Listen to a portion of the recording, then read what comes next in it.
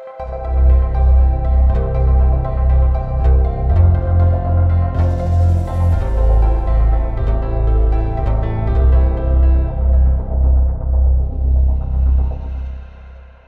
everyone, in this video, I'm going to introduce context-aware local differential privacy. I'm Ziteng from Cornell, and this is a joint work with Jaidev, Kaylee, Peter, and Daniel. Here is an outline. We will start with the motivation of the work, then we will provide the definition and interpretation. After that, we provide optimal schemes for binary alphabet. For general K-array alphabet, we study the task of distribution learning and provide type trade-offs for two best special cases. We conclude the talk with some experimental results. Suppose we want to study the percentage of people who have done drugs in the last month in a certain population. One popular way is to conduct a survey on a randomly sampled subset of the population and ask them the following question. Have you done drugs in the last month? The answer to the question can be sensitive to people, so we may need to protect the privacy of them. And now it is well known that simple anonymization will not give you strict privacy guarantee. One of the most well-known privacy protection scheme is called randomized response, proposed by Warner in 1965. The scheme is the following. When a new user comes, he or she will throw a dice. If the outcome is 1 to 4, he or she will give the true answer. And if the outcome is 5 or 6, a fake answer will be given. In other words, if you have done drugs, you will output yes with probability 2/3. And if you have not done drugs, it is still possible that you will output yes, but with a lower probability, 1/3. This scheme satisfies one of the most widely used notion of privacy called local differential privacy. It is required that for any distinct pair of inputs, x and x prime, and any output y, the ratio between the output probability of outputting y given x and the output probability of y given x prime is bounded by e to the epsilon. The smaller epsilon is, the closer the output distributions are, and the more privacy you have. It can be verified that the randomized response scheme we mentioned satisfies epsilon equals to ln 2 local differential privacy.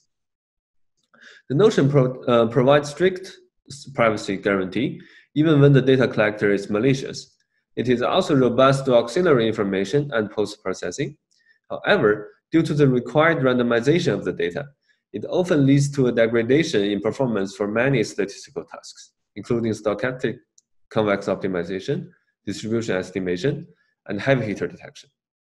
How can we relax the requirement without reducing the nice privacy guarantee we have? Let's consider the following inferential interpretation of LDP. Given any auxiliary information O, if a user wants to guess whether the input is X or not based on the output Y of an LDP channel W, his success probability should not increase by a factor more than e to the epsilon compared to someone who only has access to O. For LDP, this should hold for any element in the alphabet. However, in some applications, not all the elements are equally sensitive. Let's go back to the binary example we have. If someone has done drugs, this is sensitive information and we shouldn't release it. However, if someone does not do drugs, it is also reasonable to assume that it is okay if this information is released since it's not sensitive. Let's focus on the scheme of randomized response and see how it protects users' information. Assuming the worst case, the response of a user is released directly.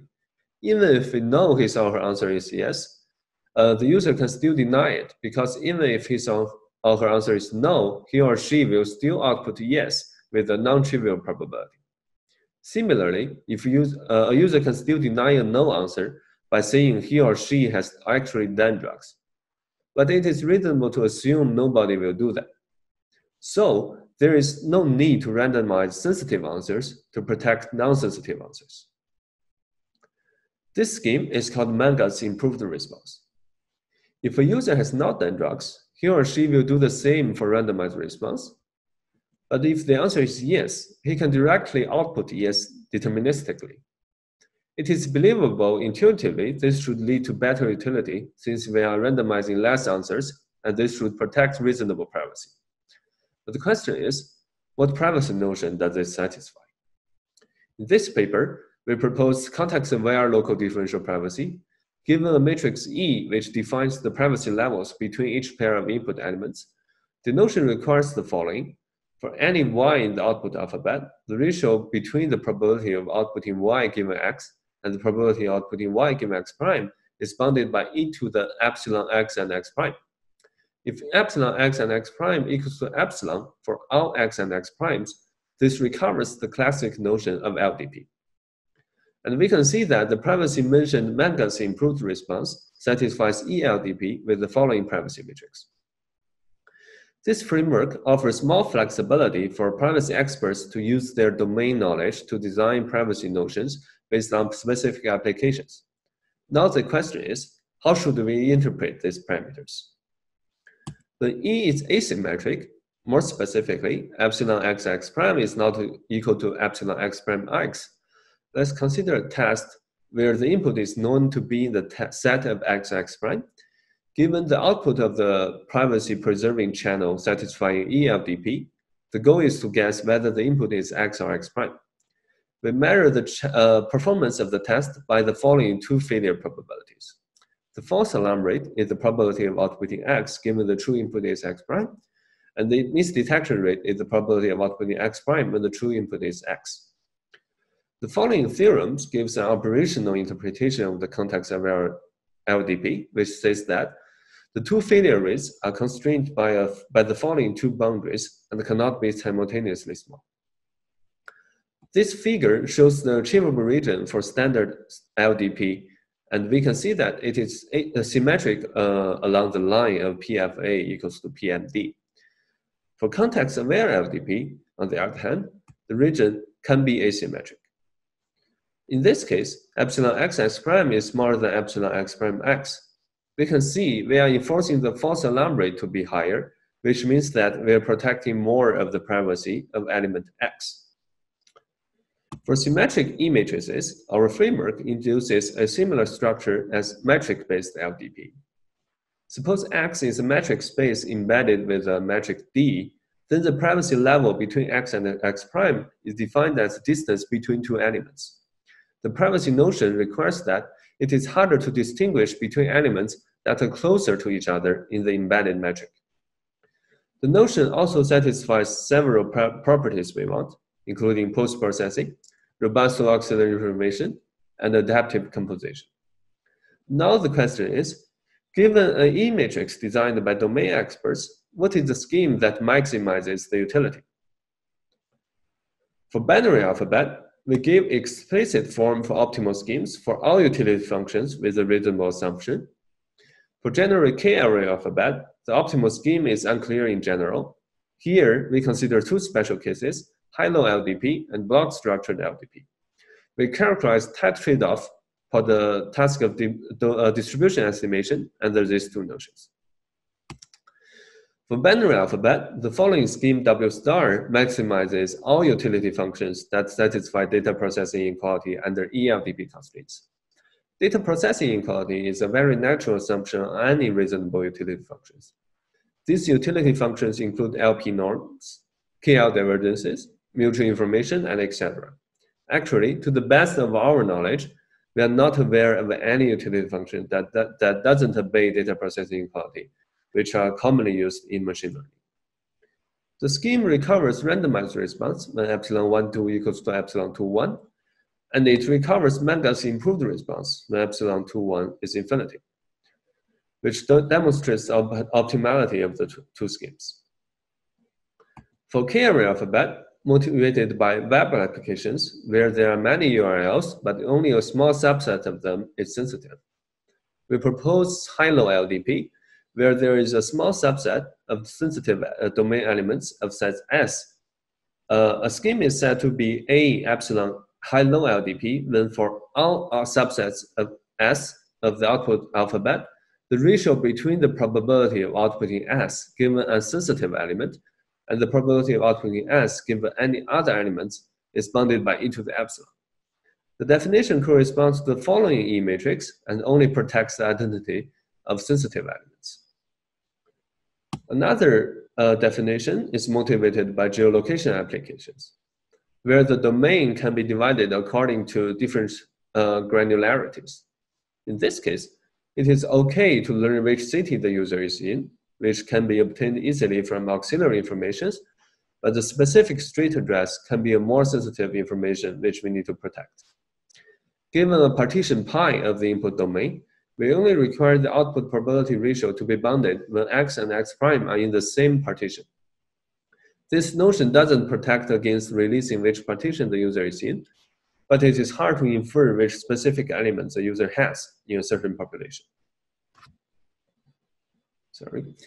To study how these privacy notions will lead to utility improvement, we consider the task of distribution estimation. There is a known alphabet of size k and an unknown one of a distribution p over the alphabet. N users each observe an independent element from the distribution and passes their sample through a channel W. The goal is to come up with an estimator which estimates the distribution based on the output of the channels. Moreover, the estimator has to estimate the distribution up to accuracy alpha and succeed with probability at least 2/3. The sample complexity of the problem is defined as the smallest number of samples for which such an estimator exists. Without any constraints, the sample complexity is known to be k over alpha squared, which is linear in the alphabet size. With classic LDP constraints, the sample complexity is known to be k over alpha squared epsilon squared, which is quadratic in the alphabet size. When the channels are hello LDP with a sensitive set of size S, we establish the sample complexity as the following. You can see the sample complexity is only quadratic in the sensitive set size. We can see when S is smaller than square root k, the sample complexity is still linear in k. For block structured LDP, with each block size being ki, we establish the following sample complexity.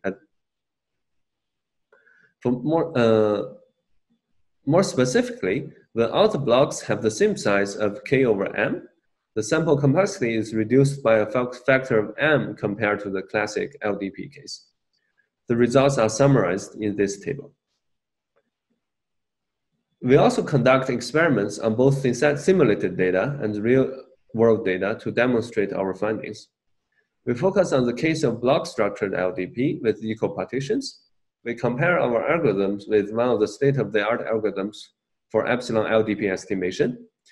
We can see for different simulated distributions, we get less error under block-structured LDP, and the error gets lower when m increases. For real data, we consider Gowalla user check-in dataset, which consists of more than 3 million check-in records. We did some pre-processing to get a dataset with input alphabet size more than 40,000. The following is a heat map of the pre-processed dataset. By dividing the elements into blocks, both horizontally and vertically, we can see we get a decent estimation accuracy for block-structured LDP case, where for the LDP case, we barely learn anything. This demonstrates the practicability of our framework and the realistic scale datasets. Thank you for listening. Please read our full paper if you're interested.